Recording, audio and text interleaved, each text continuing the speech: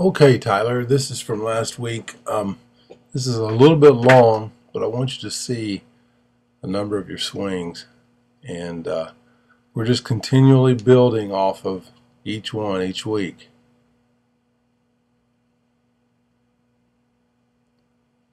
Working on a drill here to get good extension. And you can see on that last swing, you kept your hands in close to your torso, and then you're getting good extension. Now, the only thing that I would say is that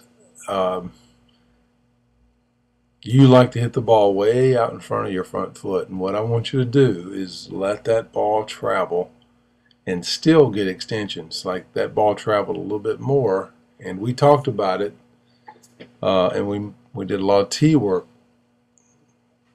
so that you'd get the feel of what it was like. Now, that swing right there is a typical swing of when the ball gets deep in the zone. You don't feel comfortable there, and then you go back to a long swing again and hit the ball way out front. But when you hit the ball an inside pitch like that one right there, you don't get good extension. What you got to remember is you're going to have more power if you keep it short and then get good extension. So that was pretty good right there. And you'll see after this set of tee work, the inside pitch, what you're trying to do is you're trying to hit that inside seam. You're also trying to keep your spine straighter. So you kind of bend over just a little bit more. Even as you get into your swing, you bend even a little bit more with your back. I want you to keep your back more perpendicular and straighter. And it's something that you're just going to have to practice on dry swings, just like this right here. Hundreds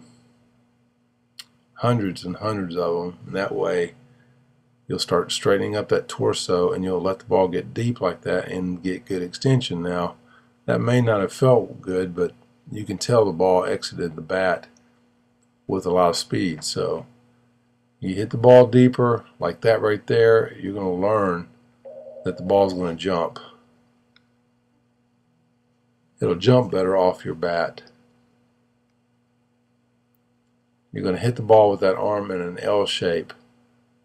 And you hit that ball was an outside pitch, and you had good extension, but you stayed inside it.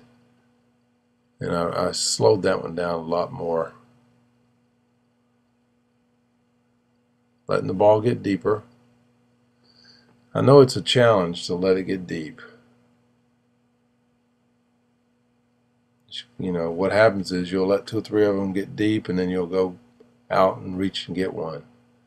And then you'll let one get deep again, and then you'll do it again. So that's perfect right there. It's right above contact, right above your front foot on an inside pitch. Another good swing. So you're starting to get the hang of it.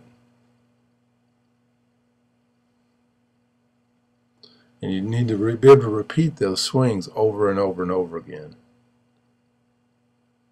It's a good way of taking the pitch. But keep that front shoulder in. You can see this right here is a very good swing right here. You get good extension after contact. You're getting there, buddy. We'll keep working at this, and I'll see you next time, all right?